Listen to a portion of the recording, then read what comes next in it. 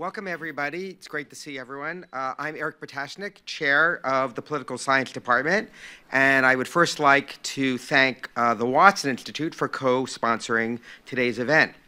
It's my pleasure today to introduce the final speaker in what I think has been a phenomenal series on challenges for democracy, a distinguished lecture series, Mala Htun. Professor Htun is Professor of Political Science at the University of New Mexico and Deputy Director of Advance, a National Science Foundation-funded program to promote women and minority STEM faculty. Her work focuses on women's rights, social inequalities, and strategies to promote inclusion and diversity. She is the author of 3 books, including The Logic of Gender Justice, State Action on Women's Rights Around the World, which received the Best Book Award from the Human Rights section of the International Studies Association. The book investigates when and why governments adopt policies that could promote women's political, economic, and social equality on a wide range of issues, from abortion and contraception to publicly paid parental leave to policies to combat violence against women. Through comparative analysis of state action in 70 countries, the book shows how different women's rights issues trigger different types of conflicts and follow different logics of reform. In so doing, the book illuminates both the opportunities and obstacles to social change for policymakers, advocates, and others seeking to advance women's rights. She's had an illustrious career. She's been chair of the Committee on the Status of Women in the Profession of the American Political Science Association. In 2015, she was named an Andrew Carnegie Fellow. She's also been a fellow at the Kellogg Institute of the University of Notre Dame and the Radcliffe Institute of Harvard, and she's held the Council on Foreign Relations International Affairs Fellowship in Japan. So it is a real pleasure to welcome you to Brown.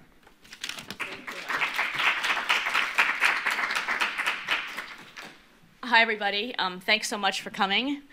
I'm going to begin by talking a bit about the origins of this project and how it fits in with the arc of my career. I'd also like to acknowledge that Francesca Jensenius is my co-author and co-conspirator in this project.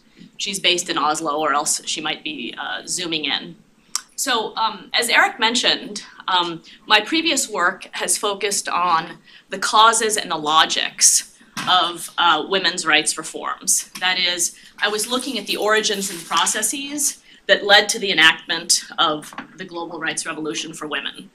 So these are massive changes in family law, in reproductive rights, in work-life balance, access to childcare, access to parental leave, equality in the workplace, that took place across the global north and the global south, starting in the late 1960s and continuing to the present. So I wrote 3 books that all focused on why this happened and on variation in why it happened in some places and not others, why it happened more on some issues and not other issues. But whenever I gave talks about this topic, people would ask, well, so what? So you get laws on the books. What difference does it make? These countries you're talking about, so many laws remain on paper. Why should we care? And so years later, I'm finally trying to answer that question. So I call this effort now looking at the backside of the rights revolution, trying to address the so what question. So we have lots of rights for women on the books. Has it made a difference? Has it changed people's lives? So now I'll start the sort of more formal part of this pitch. So due to work that I've done, work that a lot of other people have done, we have a lot of great findings about the front side of the rights revolution. Laurel Weldon and I have written about the role of autonomous feminist movements and transnational networks that succeeded in enacting broad second wave legislation to combat violence against women. Omar Encarnacion and Mariela Debi have written about feminist street protests that triggered the legalization of abortion, for example, in Argentina. I've also written on family law and the role of ecclesiastical powers and church-state relations in obstructing liberalizing reform of family law. We know that fertility declines in Europe and East Asia motivated governments of all political persuasions to support work-life balance policies, so support for part-time work, expansion of parental leave, and so forth. Due to the work of Eiley Tripp and Lisa Valdez, we know a lot about the processes, the role of women's movements in post-civil conflicts, and the role of CEDAW, the Convention on the Elimination of All Forms of Discrimination Against Women, creating a process to hold governments accountable. Okay, but this is all on the front side, and there's still a lot of work to be done, but what's happening after? We can't assume that laws are effective. Andrew Schrank and I were in a project with Dan Brinks, Steve Levitsky, and Vicky Murillo about weak institutions in Latin America. And more broadly, they shed light on the presence of weak and unstable institutions across the global South. Even in the global North, progressive laws, like the US Civil Rights Act, are not aligned with social behavior. Okay, there's still an ongoing process taking decades to promote equality in corporations, in police departments, all sorts of organizations. So there are law practice gaps in the global North and South due to resistance from above and below. So our book looks at whether and how women's rights laws have had an effect on social practices, whether they've changed attitudes and behavior in a more egalitarian direction. And I'm just going to bracket, we can talk about this in the Q&A if people want, the question of what equality for women is. Okay? So let's just sort of bracket that. We could talk for hours about what equality for women is and what gender equality is. So I'm just talking in a broad direction. So let's take a couple theoretical steps back. So the first part of this is going to set up a theory and then a framework, and then I'm going to tell some empirical stories based on original work we've done and work that we have borrowed from other people. So let's think at the most basic level. What do women's rights laws do? So category A tries to trigger social changes, push, motivate social changes that have yet to come to pass. And this is what most of us think about as social change laws. Try to push behavior in an egalitarian direction. But there's a second category, category B, of laws that validate social changes that have already occurred. And I put emphasis on this because I worked in Latin America for a long time. And this was what I studied. I studied the legalization of divorce, the legalization of elective abortion, and social practice had already evolved far beyond the law, right? And so it wasn't a question of using the law to change behavior, but getting the law to align with behavior. Type A laws we think about more typically. Laws to combat violence against women, laws to promote work-life balance, laws to combat workplace discrimination, childcare, equality and family law, and so forth. I just did actually these slides yesterday because it occurred to me that I needed to set this up theoretically a bit more, so the order is not quite right.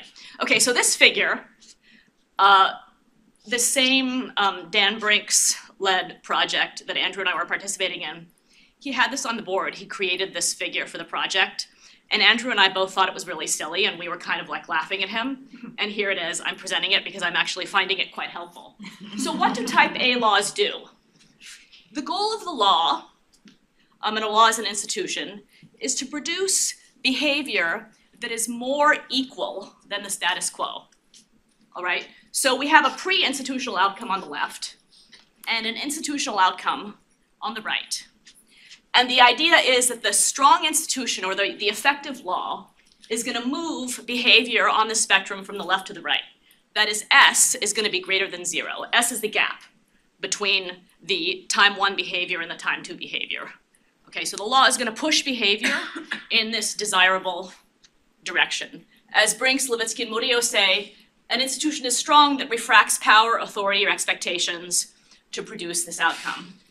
But the type B law works differently.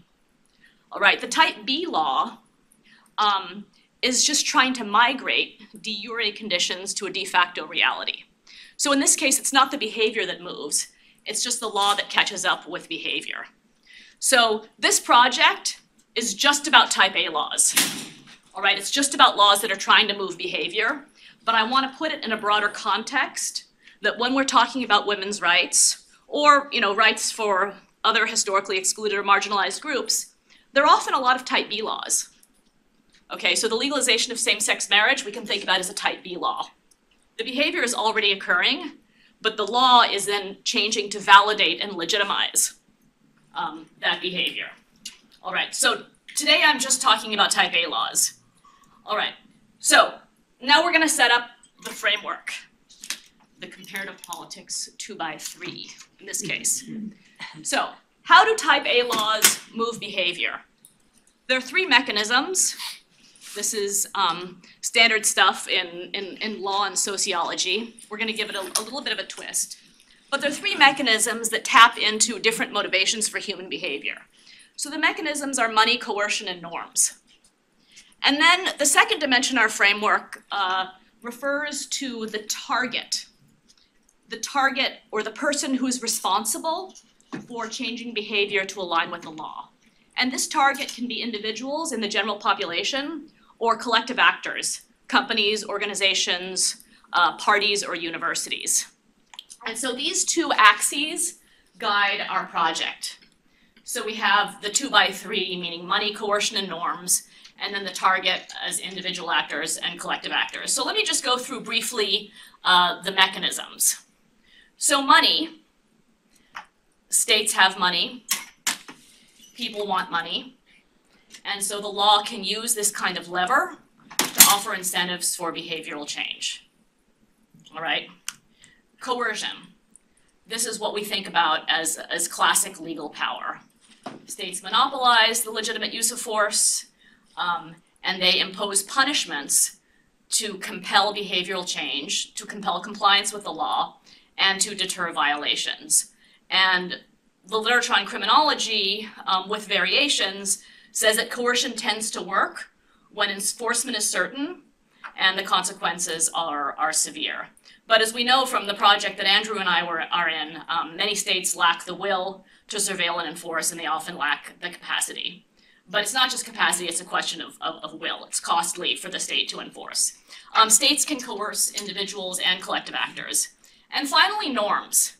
This is less studied, but very important, and as we'll see, even when coercion and financial incentives are not available, states can have power through these expressive mechanisms, because there is an expressive function of the law. Mary Ann Glendon wrote about this, that the law tells a story. It sends a message about who we are and where we're going. And people often, so it sets up norms. It communicates information about norms. And people comply with norms because they want to fit in, they don't want to get ostracized, and they want to maintain the esteem of other members of their community. So we build on Richard McAdams's theory of the origins of a new norm and his theory about why people comply. And I have a quote here on the bottom from Catherine McKinnon, who agrees with Richard McAdams and says that the real function of the law is not just incarceration or damage, but legal socialization and education. So she and McAdams are both sort of naming expressive power as an important mechanism that the law affects society. Okay, so that's axis one. So the second axis going down is who's the target, individuals or collective actors. And these different targets imply a different domain for us to study the effects of the law. And this will become more clear in a second. I'm going to skip over that. So what's our research design? 2x3 leads to 6 stories. So in each of these chapters, empirical chapters, we're going to give a global overview of what the statutory change was, and then we're going to tell a story of legal enactment or social change in line with what the law wanted. And so these stories are going to come from Norway, India, the US, I'm not sure if Argentina is going to be in there or not, Mexico and Japan.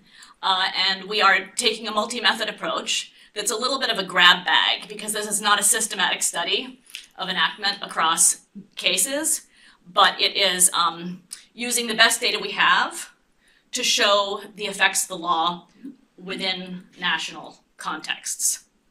All right. I don't know if anybody has any ideas to do a cross-national study of legal effects. That would be great. I think it would be empirically challenging. But within countries, we've done field work, ethnography, We've done interviews, we've done a field experiment, we're gonna try and do a survey experiment in Japan, and we've used survey data from existing sources. So this is like grab data, analyze, and then reflect. Okay, so here is the 2x3 in action.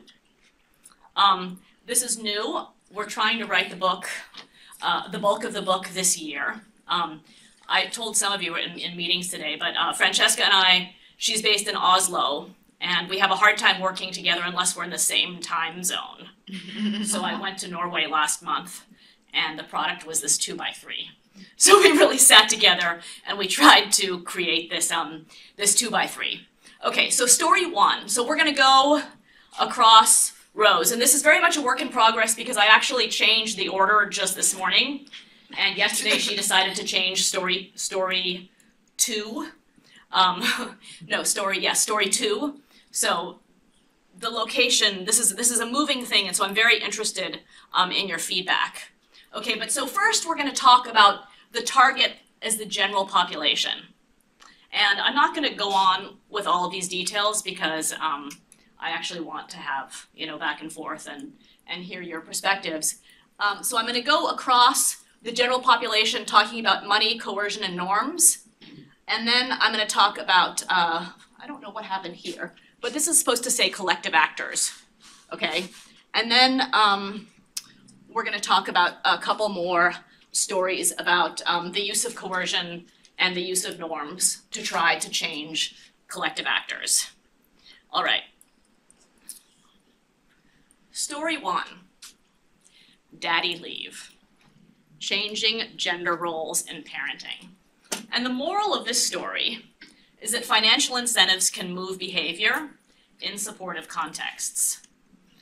So for those of you who work on the welfare state, you'll know that the most recent welfare state gender equality project is gender role change. And this is because decades of the rights revolution, which promoted women's advancement, hit a wall, right? So at a certain point, women are participating in the labor force, more educated than men, but bias is still persisting, women are getting paid less, there's still occupational segregation, and so a lot of people reflected and decided to put more emphasis in the project of changing gender roles, okay? So equality for women requires that men in heterosexual partnerships, especially, that their lives also change, that men assume a greater role in caregiving. Because if men are, in heterosexual partnerships working 24/7, that's normative, right? And we're not going to get to equality. So gender roles in the family, even for women who are workaholics, women who are not in these partnerships, women who decide not to have children, there's evidence from the work of Shelley Carell, Cecilia Ridgway, that this gender system creates stereotypes that harm everybody, even people whose lives don't actually conform. So, so the project in the last couple of decades has been men's lives. And so this story looks at the extent to which state projects to change gender roles using money as a financial incentive have worked.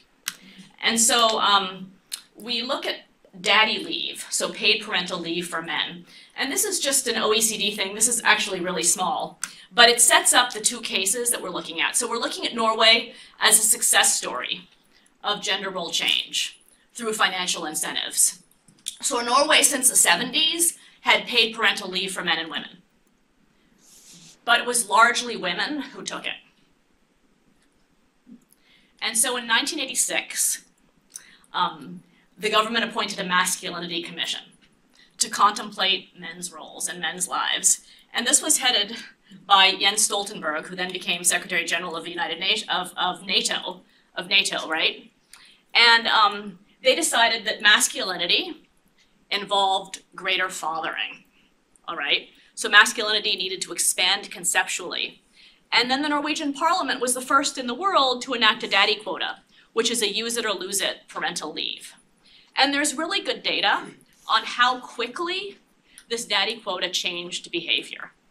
So before the quota, fewer than 3% of men took leave. And this rose to 25% in the 1 month after the law was enacted. And then 60% a few decades later, and in 2018, which is our comparison, 71%. There are also a lot of studies showing that this had positive, spillover effects for other gender roles in the household, right? Household work, and that it also improved child well-being in some respects. And if you go to Norway now, you'll see that, fathering is totally normative. There are men with infants in public spaces in the middle of the week. So this is all like ethnography, right? And the parks, in the cities anyway, are filled with like men with strollers. And what's really interesting is that this guy is not a dad, but he's a daycare worker. That there are like male daycare workers with toddlers, which is also something you don't see. And these are just data showing that the unpaid. I'm sorry. Yeah, of course. The mothers and the fathers same amount of time? So they can take the same amount of time, but the use it or lose it means that if the couple who takes less leave doesn't take this 2 months, they lose the money. So the women get 2 months, the men get 2 months? Anybody can take up to 10, and the other person has to take 2 for almost full pay. But so that was the innovation of daddy leave, is that it's gender neutral, meaning it's gender neutral. It's not said man, woman. If it's like, 2 men, Right. the non-dominant parent, the non-primary parent needs to take at least 2 months or they lose the money. It's sort of mandatory, but it's really worked.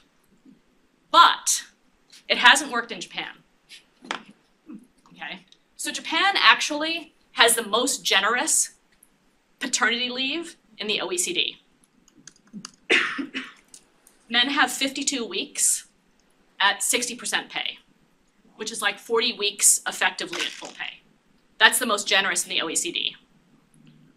But 6% of working fathers take the leave. All right, so it's not just the financial incentives. All right, and Japan has been trying for decades because their birth rate is very low. And so they've been trying for decades to throw money at childcare, throw money at parental leave, and then even create a social marketing campaign that branded this concept of ikumen, which merges ikuji, which is care, and ikemen, which is good-looking man, into an ikumen, which is a good-looking man who cares for kids. Right? And this was like, the text analysis showed that for a couple of years, this was like the hottest term in the media, right? But still, throwing money at the problem, only 6% of working fathers take leave. And I'm not talking about 2 months of leave. I mean, like, any leave. So this is an ikumen, right? So when I actually had my first child in Japan in 2006, you never saw this. My husband was the only one wearing a baby and a Bjorn on the Tokyo subway. But then when we went back in 2017, this, at least on the weekends, was more common. So the difference with Norway is that in Norway, this is the weekday, right? In Japan, it's now become hip, at least in the cities, to wear a Bjorn and have a baby for men, but on the weekends, right? So we got some survey data, and there's a gap, because normatively, people actually subscribe to this desire to balance work and family, but the social conditions are not supportive. And so we wrote a paper that hasn't been published, right? We wrote a paper trying to ask why. Like, what's happening in this Ikumen project, and why not? And this is an interview at the global headquarters of Hitachi. And the guy in the middle is the Hitachi global CEO. But this guy here, he was saying, I'm 50, I have 3 daughters, I never took a day of paternity leave. And we're like, why? And he goes, it just never even occurred to me. And he also told a story that Francesca likes to repeat, which is that he was managing the Hitachi office in India. And he was really frustrated because families mattered so much to people in India, and he couldn't get anybody to come in on the weekends. Like he was used to, you know, having his staff come in on the weekends and they wouldn't.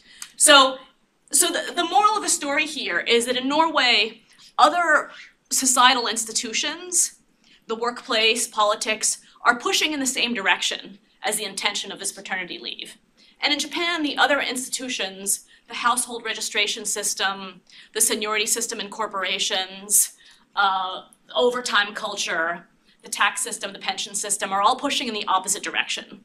So even though the state is throwing tons of money at this problem and has been for decades, there are a lot of countervailing institutions that are pushing back. All right, so the money thing works is the moral of the story, but only if there is a supportive context. How long should I talk until? You can talk for 45 minutes. Okay, that's a long time. I mean, I can, yeah. 36 minutes, Okay. 24. So how about like 20 more minutes? I mean, I have a lot of stories, but yeah, it's a lot. So here is story 2, and now we're on coercion. Okay, coercion, the individual level, and we just changed this story to be sex-selective abortion in India. Right, we just changed the story. But basically, and it's a twist on the abortion thing, because of course what people want to talk about post-Dobbs is like the legalization of abortion, like Catherine and I were talking earlier. And there's a lot of global variation in the in the conditions of legal abortion, right? And so there's a lot to study. But the story we're going to tell is about how in cases when abortion is permitted, it can get abused, especially in countries in Asia where there is a persisting boy preference. So this map, and this is data that Pradeep Chibber and Francesca analyzed, and this map is looking at the district level, I think it's the district level, at the child sex ratio in 2011. This isn't the overall sex ratio, which is a different picture because it reflects what happens in adulthood. This is the child sex ratio ages 0 to 6. And so in spite of the fact that since 1994, India has banned sex-selective abortion, and they've done it by banning the use of ultrasound technology to inform people about the baby's sex. The sex ratio has gotten worse. So in 1991, 945 girls for 1,000 boys, 2000, 927 girls for 1,000 boys, 2011, 918 girls for 1,000 boys. But actually, the consensus among scholars is that it would be even worse if the law didn't exist, right? That it would be even more distorted. And so what are they finding? Well, Amartya Sen named this problem missing women in 1990 and said that there are, you know, millions of missing women in South Asia and East Asia because of this boy preference. But is it sex-selective abortion, neglect, infanticide, you know, the allocation of healthcare resources asymmetrically? Well, Francesca's work, Francesca with Pradeep, they found that it's both, and it depends on the education level of the mother. All right, so women with a graduate degree and above actually are practicing sex-selective abortions at a greater rate. So the more educated a woman is, the more likely is there to be a distorted child sex ratio at birth. Okay, so that's the children ever born, the light bar. All right, so 888 to 1,000, which is huge. But among people who are illiterate or who have very low education, the children ever born, the sex ratio is less, but it changes in the first years of life. So less educated people are more likely through neglect, maybe not infanticide, but through neglect and asymmetrical allocation of resources to generate the sex ratio later on, a distorted sex ratio later on. So, so the law is having very differential effects by education level, or the whole policy, the whole context. Okay, so so let me just go back to here for a second. Sorry, no one to look at this. The critique of the Dan Brinks thing, right, is that there's no single society. There might be societal institutional outcome, But if we take an intersectional perspective, there are multiple points, right? There are multiple points on the line, depending on your social position. So it's quite heterogeneous. And then if the law has a boomerang effect, you know, the institutional outcome could be, you know, way over on the other side. It could be backward. And we do see boomerang effects for a lot of equal rights policies. So that'll be in the next graph. Okay, sorry. This is like, all right. So let's move on to the next story.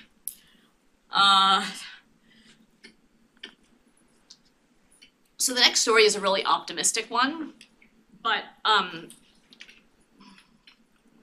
this is a story about whether the very hard fought for second generation violence against women laws have had any impact on society.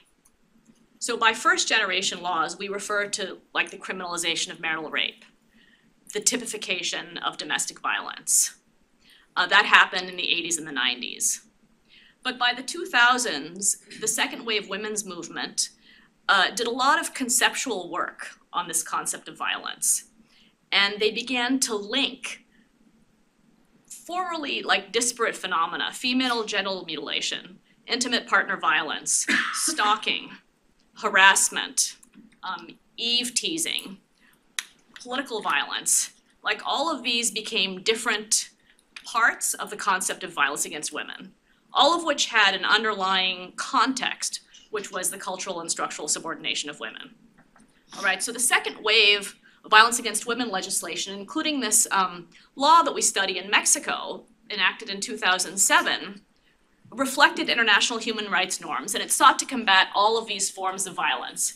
So it's a huge, very broad law that is a perfect example of what we would expect to be a parchment law, because it's so ambitious, it's so comprehensive, and it's just like the Brazilian Constitution. It's taking on a zillion things. And how can this possibly have any impact? Because it's so broad, it's so mega, it's meta.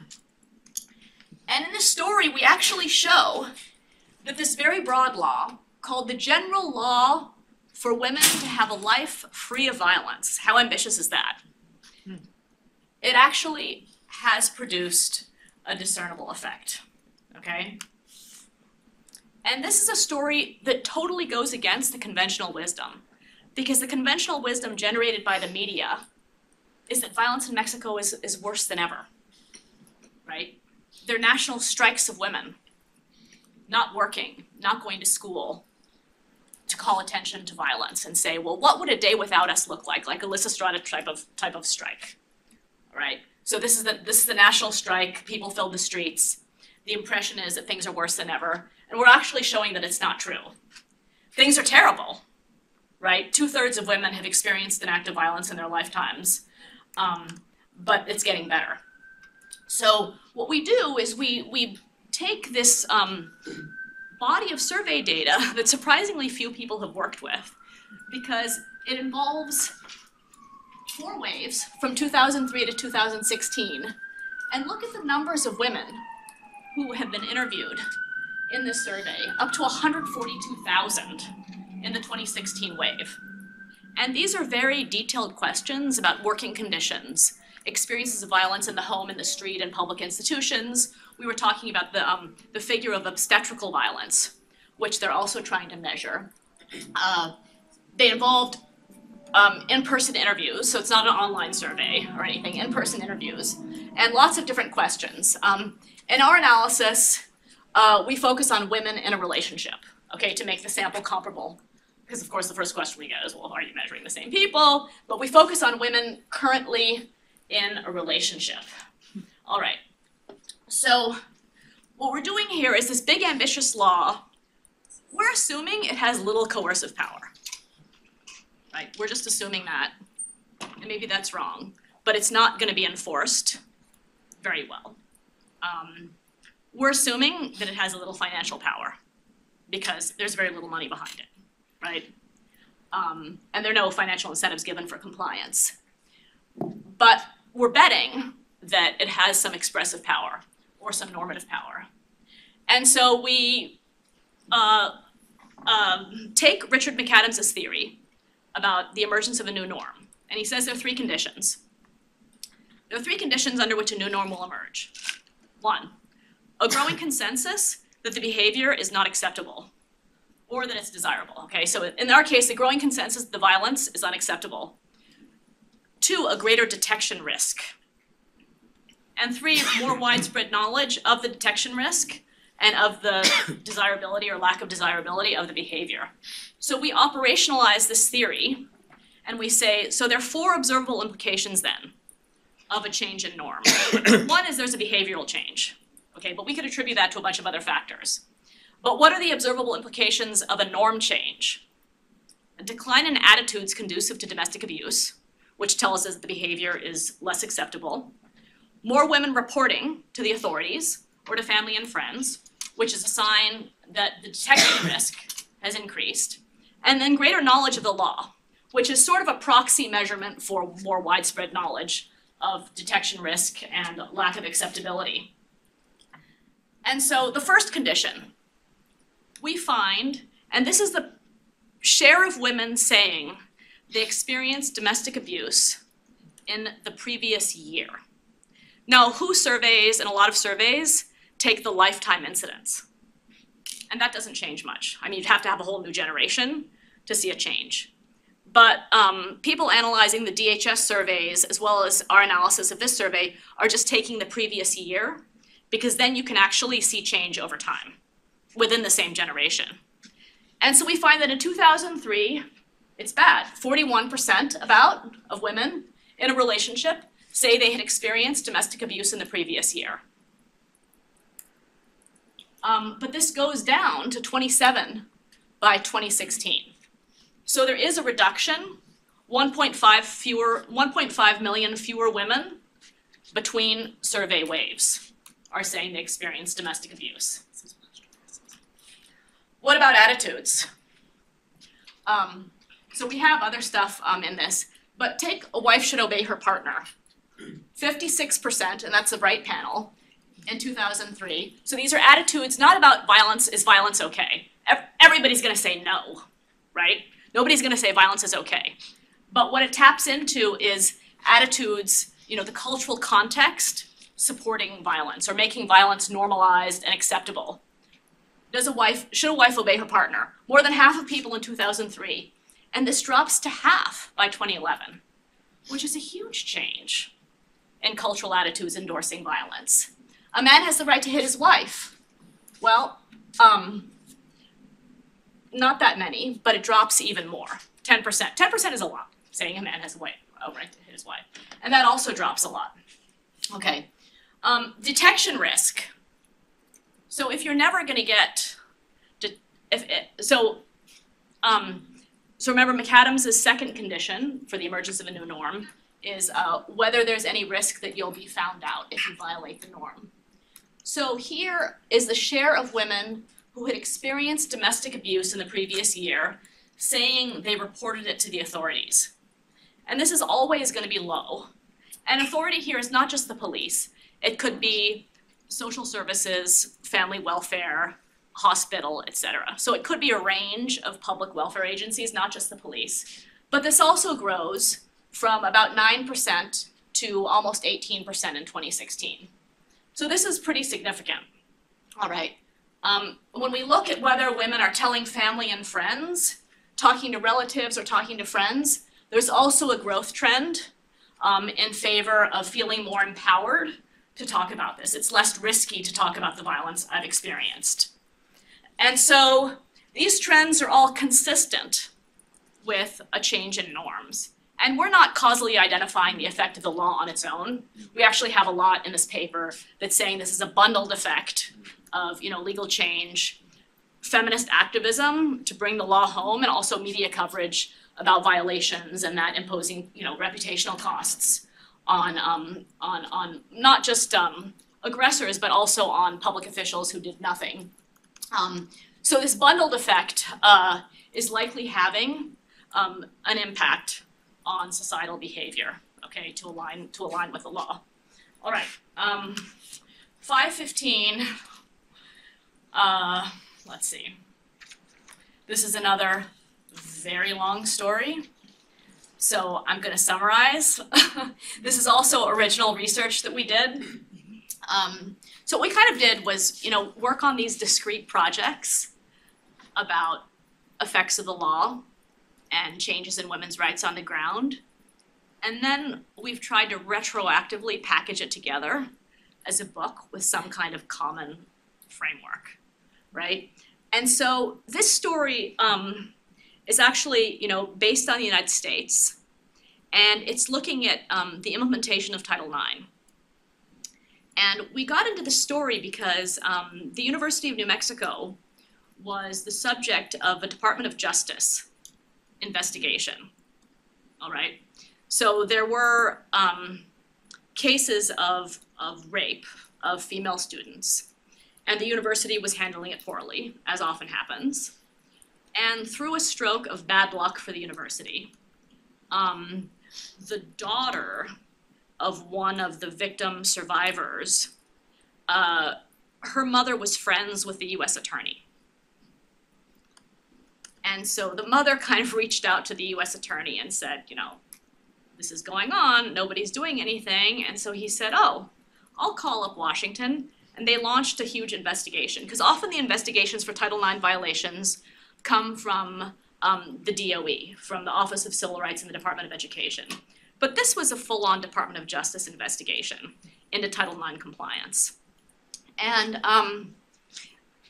so the Dean of Students came to our faculty meeting, this was in the Political Science Department, and said, I just need to let you know that we've had this investigation, we have this agreement with Justice now, they're gonna monitor us for 5 years, and we have to do, all of these things to comply, including rolling out a preventative training, a mandatory in-person training for all 27,000 students. And I was like, well, is there any evidence that this works? I don't know. Is anybody studying this? No.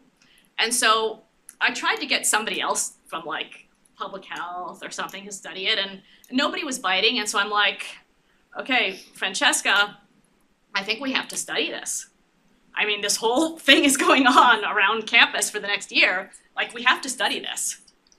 And so finally we got this paper published that involved 3 quasi-field experiments on the effects of his training. So the story here is about the effects of Title IX, which is a coercion of collective actors, because basically they lose revenue, right? They lose scholarship money, they lose federal research money if they don't comply with Title IX.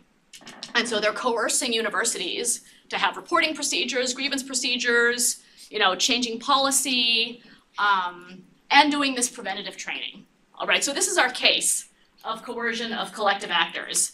But I just want to show you some of the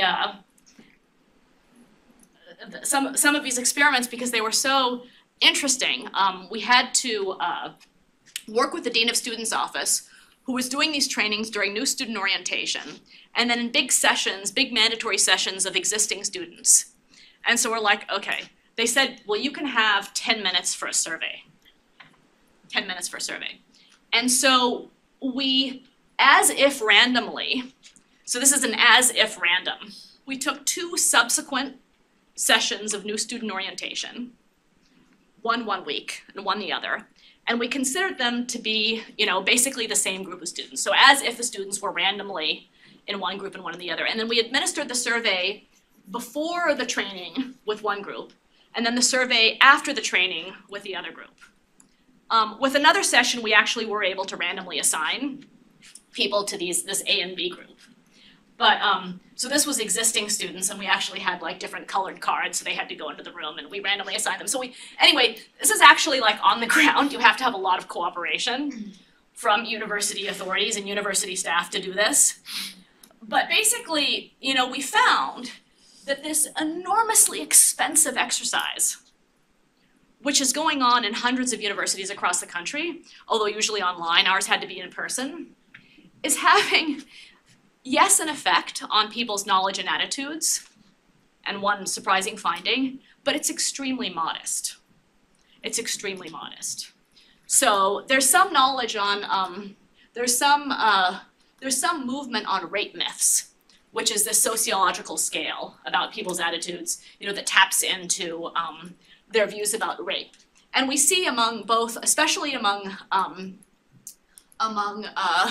male students.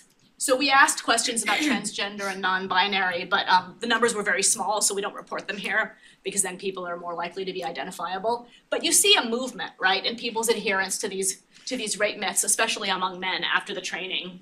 And then, okay, so we found the effects to be extremely modest. And when the Department of Justice came to visit, I actually told them, well, these are modest effects, and we're actually finding a counterproductive effect, which is that among female respondents, they're significantly less likely to say they'll report sexual assault to the university after going through the training. Okay? Significantly less likely. So there's a drop from 88% to 76%, a 12 percentage point drop in the share of women who say, if I were sexually assaulted by another student, I would be likely to report this. There's a drop in that after sitting through training. So the training is having a super counterproductive effect, at least on stated intentions of behavior. The Department of Justice was like, okay, you know. So the story that we're telling here about the coercion of collective actors, and I think that Frank Dobbin and Lauren Edelman would tell the same story about the Civil Rights Act in US corporations, is that compliance happens because they don't want to lose the money, but it can be very superficial, right? It can be very like box checking. And it takes a lot of work on the ground to actually make these changes required by the law meaningful. All right, so we did this, and I'm going to start wrapping up now. This is our story 6, where we actually want to study, again in Japan, the effects of work style reform, all right, which is another Japanese effort that so far both it lacks teeth and it's not having an effect. But there is a work style reform law now that's capping overtime, but at 100 hours a month. So if you're already working, 80 hours, you can't work more than 25 more a week.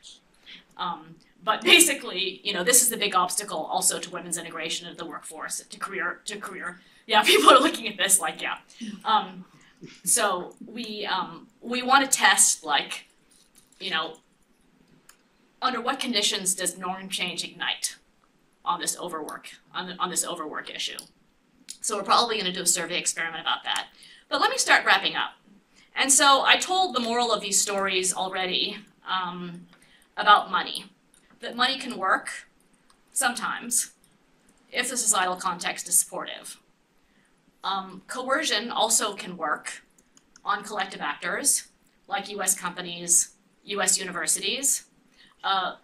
We also may tell a story about political parties in Argentina who were effectively coerced into including women on candidate lists because feminists went and they, exposed non-compliant lists to electoral judges who threw out lists that didn't have women in the electable positions. So they were coerced into doing this, but there was an enforcement effort. But it's tough to apply coercion in the case of selective abortion in India if norms are way out of alignment, right? And then finally, the story of Mexico that I told about violence against women, it's not just that the law kind of announced itself and had this effect, but it took a lot of bottom-up effort to make the law relevant for people's lives. So I think that, there are many levers and targets, but it takes work in society at the level of healthcare administration, of middle management in corporations, of leadership in academic units, right? To actually work to make these laws have effects. So the rights revolution on the books is one thing, but it takes the whole society really to organize around implementation. And then we can see tangible changes. So I guess I'll conclude very briefly, challenges for democracy. And I'm not gonna say that much, except that, in thinking about these issues, I've found that to really get into the meat of, what's going on with sexual harassment or what's going on with violence against women and, what's going on with sex-selective abortion or parental leave, I move farther and farther from political science and from works written by political scientists and conversations happening in political science, okay? Because people are really stuck in, the show of what politicians say and what's going on in elections and what's going on in elected bodies. And all of this action, in this project anyway, is at the meso level. And that's not where a lot of political science is looking. And so for me anyway, I've meandered farther and farther, and I think that's a problem for democracy and the study of democratic institutions. Because these issues of making rights real and effective, that should be what the study of democracy is about. And yet it's not. And in political science, we're lacking the attention and the tools to get into these issues. So this is a problem for the study of democracy. But thank you very much for being here.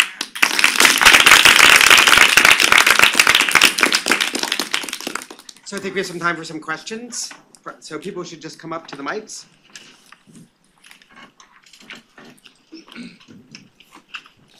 You say you're moving away from political science kind of themes, but my question has to do with descriptive representation and the empowerment of women in government. And you don't have that as part of the story here, and yet we are seeing women advancing politically. And is that going to be something that you think about when you look at your case studies? So you and I talked about this earlier today, so thank you for the question. And I think, I've studied women in government a lot, and I've studied gender quotas, and I studied women's leadership. I mean, that's kind of how I got into this in the 90s when the Inter-American Development Bank was launching a fund for women's leadership, and I wrote the background paper as a graduate student, sort of a diagnostic of women in positions of leadership in like 96. And so I worked with women leaders then, and what was really striking to me, and I wrote about this in the preface to my Inclusion Without Representation book, is that they were so diverse. The women that we were working with in this leadership network of the Americas, they were, even the discussions about what it meant to have women in power. There were some who said, women have to fight for women's rights, like women have to have this left-leaning liberal agenda, or else what's the point? And there was a woman from Canada, I think she had been prime minister in Canada, who said, well, if they're dictators, we want women to be dictators too. Like, they were all over the place. And so, I never thought that there was like a women's agenda. There was too much heterogeneity.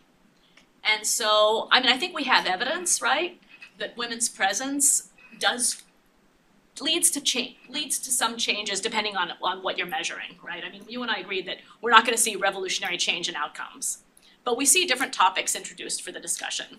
We see different, bill submission patterns, and I think that, for some issues, women's presence has mattered a lot. For other issues, it's not relevant, like the enactment of family law. It takes far more than a coalition of people in Parliament to break the clerical power behind, sexist family law. And so I do think it's important, and certainly women in government have participated in the coalitions, and they can monitor and help trigger enforcement mechanisms. But it's not the only story. It's not the only story. And just I'll say one more thing, that I work a lot on this issue in STEM, and there are differences at the meso level, like when there are more women in engineering departments as faculty. The climate does change. And so I think that at the meso level is probably there's less socialization than at the top. Meaning I used to say that to get to the top, power is a more potent and effective socializer than gender identity, right? So by the time you get to the top, they're very similar. But I think that, at the meso level leadership, having women does create often better conditions for enacting, egalitarian changes. So thank you. Thank you for this wonderful talk, Mala.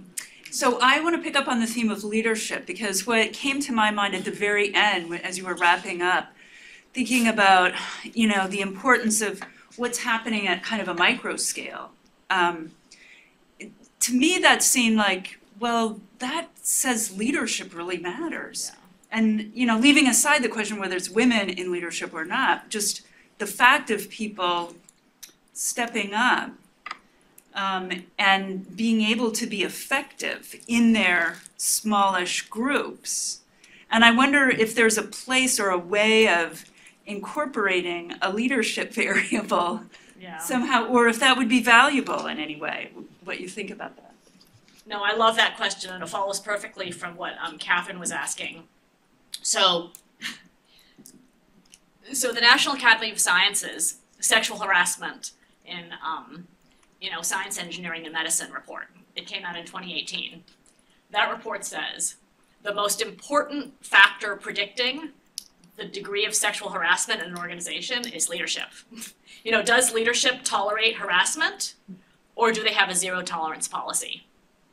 And so you're right, it makes a huge difference, right? Leadership, you can hold leadership accountable. Leadership takes the issue seriously. So this is at the meso level, right? But it's the biggest predictor in corporations and in universities, right? Because it has a deterrent effect. There's certainty that these penalties will be enforced. But political science has always eschewed the study of leadership. Like, I remember in graduate school, and Bob Putnam would kind of make fun of leadership as being like this big category, that it was like, I can't remember the term he used, but Jorge Dominguez, like all of the empirical political scientists made fun of leadership because they said it explains everything and it explains nothing. And so, like, you and I, and we look out the window and we know it's incredibly important, right?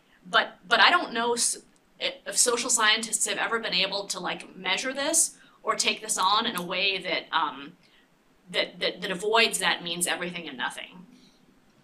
Like, it accounts for everything and nothing. I don't know if anybody has anything. Yeah, I mean, I used to teach at the School of Leadership and Public Policy at the University of Virginia. And so I was kind of forced to talk about some of these issues. And you're, of course, exactly right. I mean, Right. this has been an ongoing, there's been recent efforts that have been good. There's a nice recent edited volume by Craig Volden and Jeff Jenkins that has chapters by a lot of good scholars trying to make some analytic sense of leadership and how to think about it in different contexts. So that would be one place to look. But while I'm up, I'm going to ask a question, if that's okay. So thank you for the talk. Fascinating, and not only, I think, timely and important, but these are analytically hard questions. Yes. And so I'm wondering about maybe making a sharper distinction between implementation, and you talked about meso-level actors, and ultimate social outcomes. So implementation would be whether actors are actually energetically, faithfully, trying to put into effect the policies, and under what conditions does that happen, and when it doesn't happen, and why. There is, I think, a large literature in political science and public administration about implementation going back to the 70s. Yeah. And we do know something about those conditions. The latter issue about, does this particular policy cause outcomes in year T+5 to be different than it otherwise would be, is a really hard causal inference question. Yes. Because, economists spend their entire life doing program evaluation just trying to figure out if this one policy made a difference, because so many other things are happening at the same time. And of course, you could very effectively implement a policy that actually doesn't change the world, not because you weren't trying, but because it was actually the design of the policy was flawed. Or, as you suggested in one of your cases, the policy might be effective and the outcomes look like it didn't do anything, but actually the outcomes would have been worse had it not even been for the policy. And so we can't say necessarily because trends are negative that the policy had no impact. Maybe it would have even been worse. And that second question is so difficult to tease out that I'm wondering about maybe focusing even more just on the implementation, and under what conditions do we see delay, I mean, there's a whole politics of implementation. You know, opponents of the law who lost at the enactment stage coming back afterwards and blocking it or defunding it or finding ways of making only token efforts and all sorts of ways. And trying to focus a little bit more on some of those actors that are observable might be something that would help us explain differences across the cases. So, I really like the way that you're carving out two different types of dependent variables for this kind of study, like implementation and, you know, good faith efforts to implement is one dependent variable, right? And then societal outcomes on the ground is another dependent variable. And you're right, it's analytically like almost impossible. It's really hard. Yes. But I think that's what we want to do. And we're never going to get past really tough causal inference people. But, you know, we had the lead article in World Politics with this violence against women in Mexico thing. And so it's not impossible. Because here's the problem with dependent variable 1 about implementation. And this is because maybe I've been really influenced by Frank Dobbin's work. Which is great stuff, yeah. Yeah, on corporations in the US Civil Rights Act. Yeah. Is that there's a whole theater. Right. You know, there's a whole theater of compliance, right? So implementation and compliance, right? So there can be a lot of effort, but then it acquires its own logic, right? It acquires its own logic and people can really try hard, but like the Department of Justice people who are supervising the University of New Mexico agreement, like, yeah, they just care that you're doing what you're supposed to do under the agreement, but they don't actually care that it's changing people's lives on the ground. They don't care. And I actually care about people's lives on the ground. And so yes, it's impossible. It's impossible outside of a controlled experiment or a very narrow kind of field experiment like the economists do. But I think we want to say something about the lives on the ground, even though it's impossible. But we've done it, so I think that the UN, the sexual harassment paper, but yeah, I think we want to say something, but yeah, we're never going to be able to identify it completely. That's fine, and that's fine. I've gotten Francesca past that, like she was the jazz Seikon student, you know, who was like, really trained her to be super rigid, but I've managed to kind of, you know, relax her a bit on causal inference over the years that we've been working together, and so yeah, no, I mean, I think it is impossible. It's impossible. Well, Can I ask? yeah, But that's go ahead, that's please. fun. No, after you. It wouldn't be fun. It wouldn't be fun. I mean, at I all. actually, the last thing I would say is, I actually think there is emerging really good program evaluation work in the areas I study. Yeah. And they're not all experimental, they're quasi-experimental, but there's like on, you know, did the California paid family leave have these impacts? There is a pretty good literature, it's not Yeah. perfect, but I have pretty good confidence in those results. And so it varies across areas, but there is more and more of this kind of good work coming out, I think. So there is. So it's yeah. Yeah, so I mean, it's hard, but I think there are more and more people who are doing good work trying to answer these questions. And I guess all I was really saying is just acknowledging those difficulties, I think, is important. But I think you also have a lot to say about the implementation side too, because to me, it's interesting whether the efforts are, you know, serious on the ground and the people are actually trying to implement, or like they're just faking it and they're, you know, trying to avoid blame. And there's a lot of that too. And so I wouldn't like say that's not important and interesting to understand, because I would like to know why these bureaucratic actors, other actors, are sometimes working well and implement the policy, and other times they're not really. I think those are excellent points. Those are, I mean, yes, and that needs to come across in the book, even if it's not coming across here. Yeah.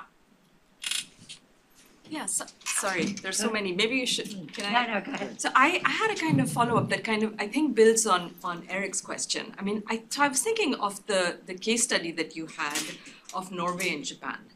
And so there I feel as if it's an interesting case because I don't see intervention, I don't see implementation in the way that I thought I heard Eric talk about it. First, great talk, really excellent project. So I just, sorry, I should have begun with that.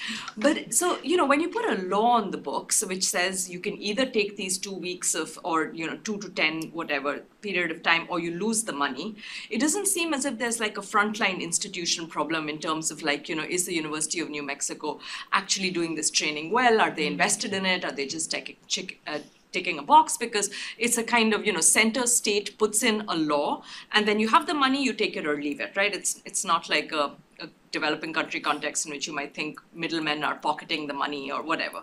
So that to me is an interesting case because you can just look at implementation and almost control and say that in a way, like you can look at compliance saying implementation doesn't matter.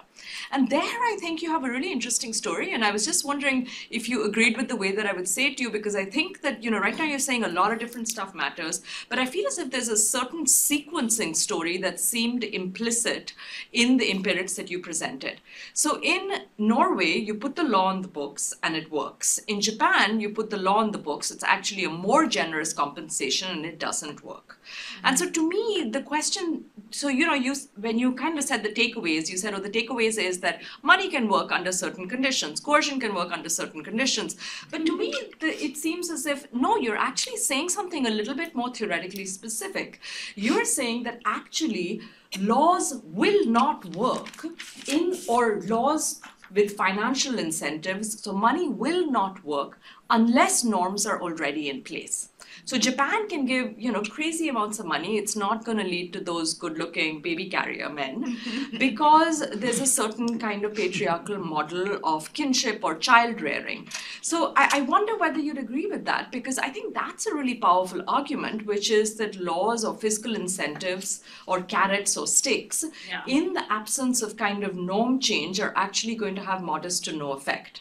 And so I just feel as if like you have these really interesting cases. And so the way that I would frame the kind of Norway-Japan case would be, I think, exactly to Eric's point, which is that here's a case in which you can look exactly at compliance and not care so much about the intermediary institutions, and one in which you can say norms kind of trump laws, especially with fiscal incentives. So that was just one way to think about it.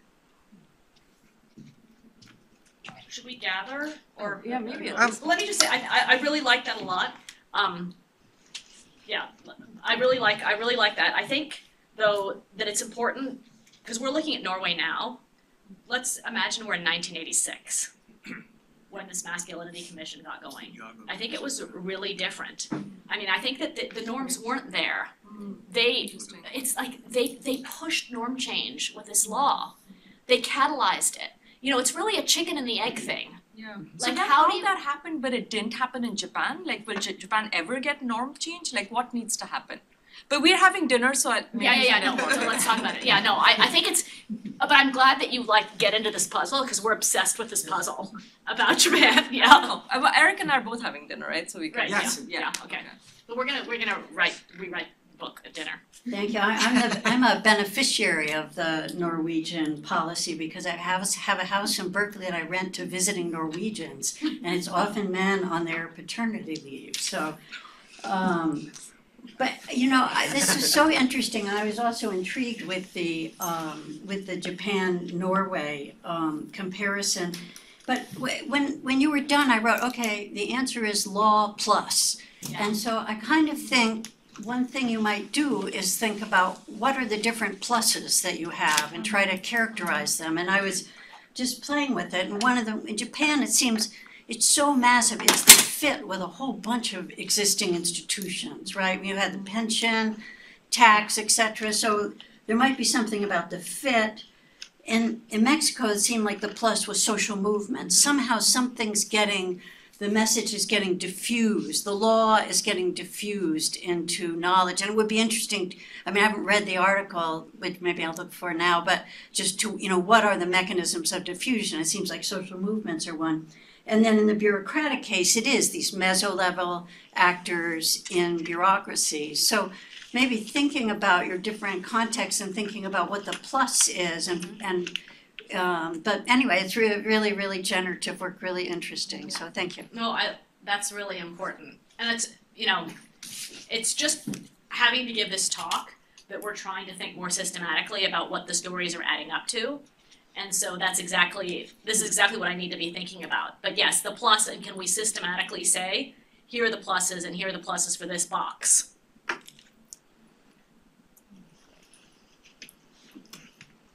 Do you want me to go over here? I can speak pretty loud without it, but I'm curious also to know, you're talking about it a lot from the top down and laws, and I'm curious, I noticed that in one of your studies you have it starts in 2003 and it goes until 2016.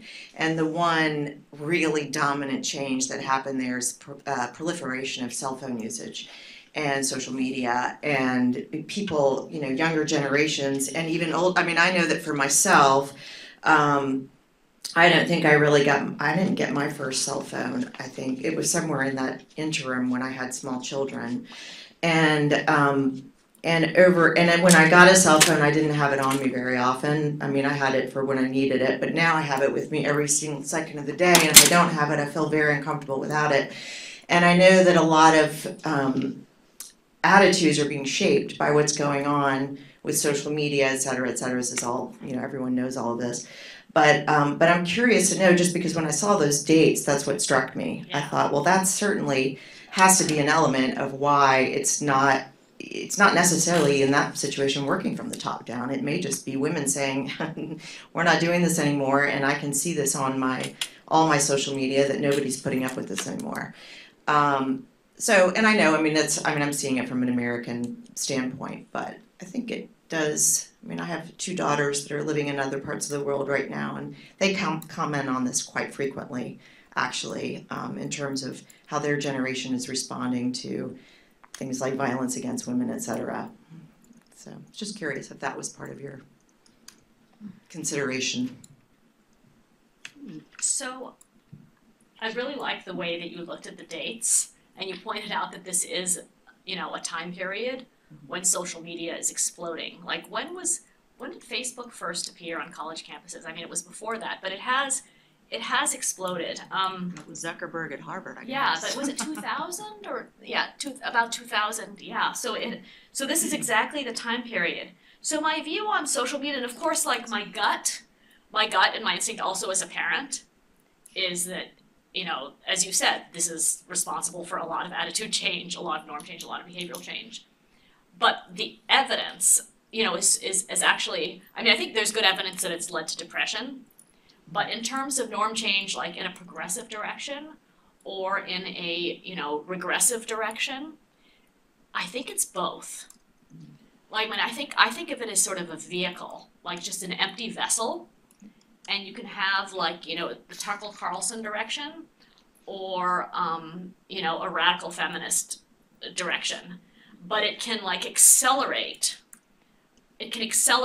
people's priors in totally different ways. So at the same time, yes, maybe it is facilitating norm change among, you know, youth in Mexico, but it's also leading to genocidal episodes in Burma, and, you know, pogroms, anti-Muslim pogroms in India. Like, it's doing all sorts of things. And so I think that, yeah, there is a lot of literature that this is progressive and it's furthering social movements, but I think it's also furthering, you know, racism and genocide. And so I think I don't know, my view is that it's hard to pin down. It's hard to pin down. But there are experimental studies. Some experimental studies, like in Rwanda and in Oaxaca, showing that it can facilitate, like, this common knowledge phenomenon, where people see others are adhering to a norm, and that it makes the norm more likely to take. And so social media can do that, yeah. So I really like the talk and I like the project, but it's interesting, you start at the global level and then you immediately pivot to the organizational level. And ultimately you want a global story. And this is going to get me back to Japan, but the way I'm going to get there is to say, I think that once you want to scale back up to the global level, separating the adoption of the law from the implementation of law is going to be a huge problem. And whether you want to think about it as a problem in the sort of causal inference selection effects way, or just a comparative historical way, it's a problem because you don't even get to the population in which you can enforce it unless you've passed the law in the first place. And getting back to Japan, you can look at Japan and say, the puzzle is, why aren't they enforcing these laws? Or you can look at Japan and say, I'm shocked they adopted these laws in the first place. And I'm in the latter camp. I think it's really shocking they adopted these laws. And when I say, why did they adopt these laws? I say, demography. This is a demography story. And when I think about what's the single overarching variable driving this, you answered that question at the organizational level and said representation is what's driving this at the organizational level. At the global level, I think what's driving all of these changes is demography. As fertility declines, women gain more power. We've known that for 100 years. Among other, there are countless mechanisms for that. And as fertility declines, even a society like Japan that has historically been extraordinarily patriarchal is going to have to make some concessions on the legal front and eventually on the enforcement front. But I think if you're trying to scale this back up to the global level, you can do it by saying DiMaggio and Powell, its norms, its economics, and its coercion. But as DiMaggio and Powell point out 40 years ago, separating these empirically is almost impossible, and you've talked about that today. The thing that does consistently account for almost everything you're talking about is household relations and fertility. And we could talk about it more over dinner. So, you're identifying, in the case of Japan, people who are in a car, let's say it's self-driven, hurtling toward the edge of a cliff, and nobody is bothering to, push the off button. So yes, demography is hurtling in a country toward the cliff, and they're not doing anything. They're not enforcing this. They're not, they're overworking themselves to death. Nobody's having kids. They're putting robots in nursing homes. Yeah, nobody's having kids. People who are 80 are, mopping the floor in the metro station. Yeah. It's totally insane, and nobody is pushing off. But there isn't kind of meso-level kind of collective action to change these family dynamics. And so, what's your so story for why they passed the law? Not for why they don't enforce, but why they did pass it. Enlightened elites seeing where the country is going and trying to, change the course of the ship, of the Titanic, before the iceberg, appears. But the point is, those same elites, are also working themselves to death, not hiring women, not hiring mothers. That's a just so story. It's not a global account. Well, I don't start with the global level, right? You want a global theory, not a bunch of just so stories that don't. Well, right now it is just so series, but I think that you're saying demography. You seem to be saying demography is the story, and that gets the laws passed. And we know that demography accounts for a lot in the global north, right? It accounts for a lot of these equality policies in the global north. And the south. But But it's it's the also opposite about in the how south. demography is constructed, right, Andrew? You have the same, India and China have the same fertility rate in the 1950s. Mao thinks that is a kind of demographic dividend, an asset, right? And Nehru thinks it's a Malthusian population bomb. So I don't think it's a story only for demography. I think, and I don't think it's, Well, nothing's a story only for anything. I think the question is, what's left out if you want to try to explain the global account? And I think one thing that's left out that's super important is declining fertility rates everywhere, albeit at different paces. And, then there's a demographic problem, particularly in the global north and in the south That accounts as for well. the front side. It doesn't account for the back side, for the implementation. And this is why I think Japan, and I'm talking about the self-driving car hurtling toward the abyss, because people can know what's right, but people, because I've been in the micro interstices of training and stuff and trying to change behavior in these STEM departments. And you can't present people with data and get them to adjust their behavior. They don't change their behavior when they see the light and they see data and they're rationally convinced. They don't change their behavior, and that's what's happening in Japan. But they changed their behavior, they passed a law. That's not behavioral That is change. behavior. It's That's not. law, the enlightened elites. That's not passing a law is not behavioral change. Do you think they don't want to enforce that law, or do you think they can't? What's can't? Define What's what? define can't. What's what? What's enlightened? What's an elite? We'll talk over dinner. Well, but I think that demography explains the front side. I And think it's an explains artificial the back side. separation. Okay, all right.